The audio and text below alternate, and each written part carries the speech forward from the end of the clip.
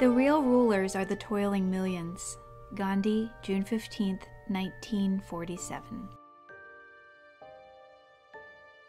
What we can partly see in this is a great act of humility, or an act of great humility. He was always trying to prevent the headiness and egotism that comes from any kind of a position of advantage.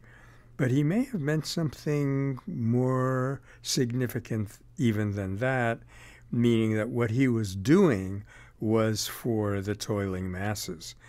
And in contrast to the way that Marxians went about it, he really laid down a historical precedent of a new and potentially very, very illuminating kind.